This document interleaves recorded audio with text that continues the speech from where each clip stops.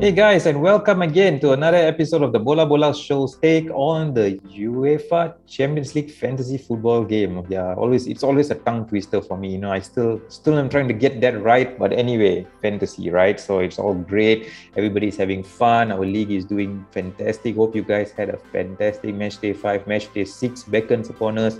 Remember, I mentioned it's going to be wildcard week this week for us.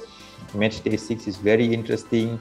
The key word in match day 6, I would say, is not the most expensive, but the most relevant. Let's look at it that way. We are not going to use up all our budget for this to get the most expensive guys on board, but the guys that we really feel are going to bank it in. And even, we hope that you get some tips from this. You can slot in some of those guys that we are going to, recommend into your teams. Maybe not follow our entire lineup, but get in some tips. Hopefully it works for you guys. But before that, as usual, we'll review what happened in match day 5 before we go into our match day 6 selection. So stay tuned, guys, and welcome on board. Hey, guys, and let's have a look at how our Bola Bola Show Liga is doing, and how the teams there doing in the Bola Bola Show Liga. And as you can see, after 5 match days, our members have increased. We have got 30 members there, and I know Team Black and White from Claros Kuro is in the lead there with 403 points. Impressive there with a match day 5 total of 64 points. Very good. And Craig Jenneker, yes, Pagamiza FC, Craig has been, been commenting on our page as well. So I can see you're really hanging in there, bro. And, good luck to you. Stay in the competition there. 401 points there. 67 for match day 5. And as for our Bola Bola Show team, you'll just quickly glance. We are currently in the 12th place in the league there with 355 points, a 65-point match haul from match day 5, basically. And what came through for us here is, if you can see, we rolled with Jeko and he got 13 points for us. Salah as a captain gave us 16. We expected a bit more from Adeyemi, and especially the most disappointing with the Dortmund guys.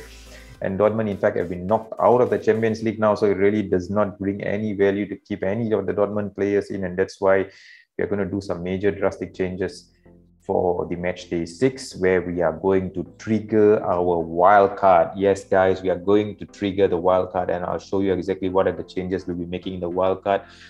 But before we actually trigger the wild card, there will be a bunch of fixtures that we have completely want to eliminate and avoid, and only focus on fixtures where teams are still fighting for a chance to either go into the Europa League or finish in the top 2, or even finish in the top spot in their league. Because those leagues that have already been, those groups, that have already been, I would say, settled, meaning that all the positions are not going to change regardless what happens in match day 6. We're just going to avoid those games completely, because we never know what are the rotations that's going to happen.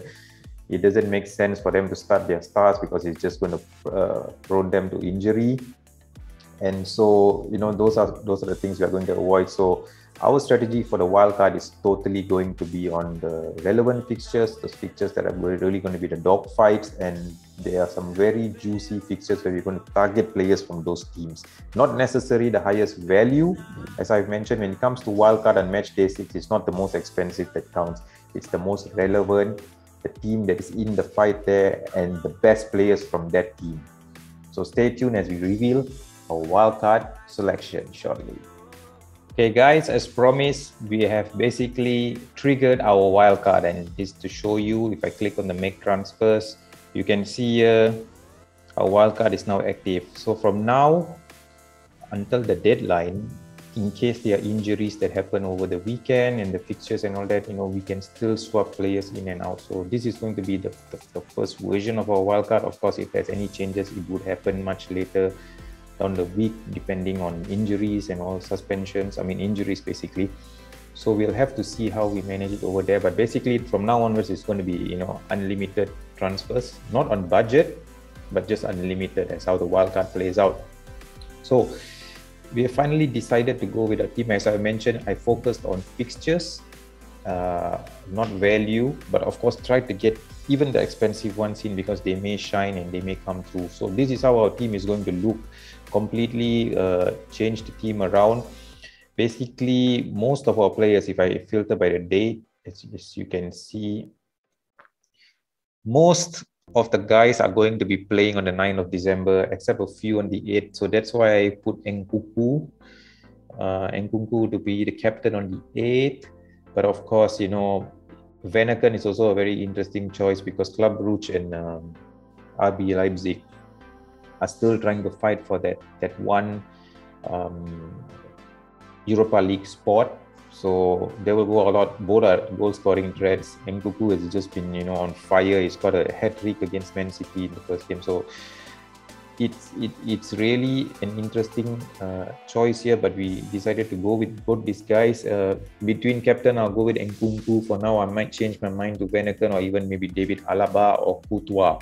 So these are the 4 guys that are basically playing on the first day. But if you see, most of the rest of the team are all going to be coming on the second day, and even this formation may change depending on how those 4 guys perform on the 8th of December. Adeyemi still maintains himself in the team because Salzburg is a must-win game, and Salzburg are at home to Seville. A good chance there for Adeyemi as well. I'm also banking in on Atalanta players. Atalanta is basically at home to Villarreal in another must-win game for the qualification of the top 2 spot. So that is going to be a slugfest, I would think. And Atalanta, you cannot discount people like Pasalic. So he's in the team. Zapata and Hetebo, who's just returned back from injury, played over the last game on the right flying wing role again. He has a goal scoring threat as well. So we are including him in the team as well here. In terms of the other major guys, if I start from the back, okay, I'll go with the goalkeepers first. So as I mentioned, Courtois is in the team because Real Madrid are playing Inter for the top spot. We'll go with him for the first day. And then we are going to go with Benfica, because Benfica have got a very interesting fixture at home against Dynamo Kiev. A win and a hope that Bayern beats Barcelona, they will go through as second place team. So Benfica, I'm pretty sure, are going to go all out for this game, playing at home against a very weak Dynamo Kiev side. So goalkeeper wise, we are going with Vlachodimos, but Vlachodimos plays on the second day, so that's why he's on the bench for now. Other Benfica players that were banking on the defenders, Otamendi, who has a bit of goal scoring threat from corners and also clean sheet potential there as well, and Vertonghen as well, who also is a goal scoring threat and clean sheet potential. So those are the 3 Benfica guys that we are going with. As you can see on the bench, there's also some Man United guys. Okay, why I chose them is because they're playing young boys. This could be the game for them to really a revenge game after losing to young boys, getting embarrassed by young boys, and this would be the game. They're playing at home in Old Trafford. Could be Ralf Rangnick's first game. They may want to impress him, and so Telles proves very well on the left wing. He would be getting a start most likely, and even Donny van de Beek, who has been starting under Carrick lately, has got goal scoring threat there. Not the most expensive midfielder, someone you can really consider to put in your team as well. So Van de Beek and Telles are part of the United squad that's going to be part of our team for this match day 6. So we move into defense.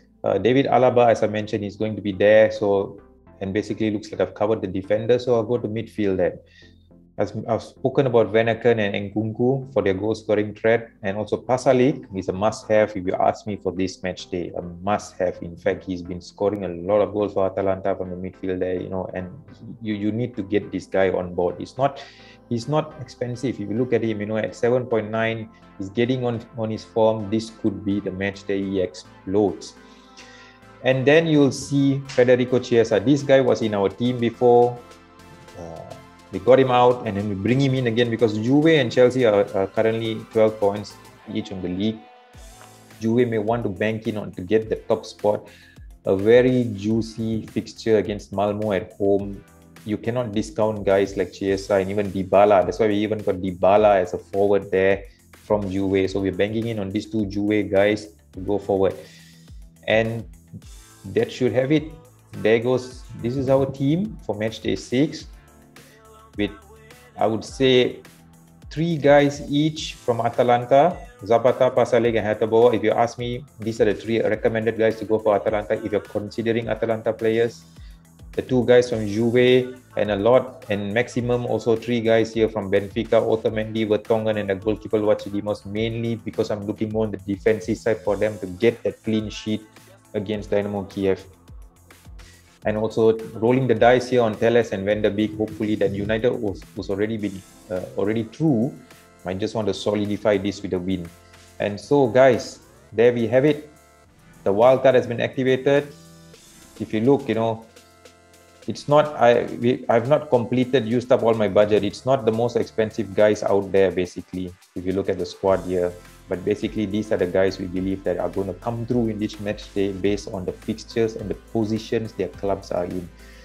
So hope you like this video, and don't forget to like this, share and subscribe, even click that notification bell, of course, and join us on our league as well. The code is there. You can keep joining as we will move into the next phase of this tournament, into the knockout rounds, where we can completely change the team again once the new year starts. For now, I hope you enjoyed all these videos, and see you guys again in our next video. Till we meet again, Happy New Year 2022 and all the best.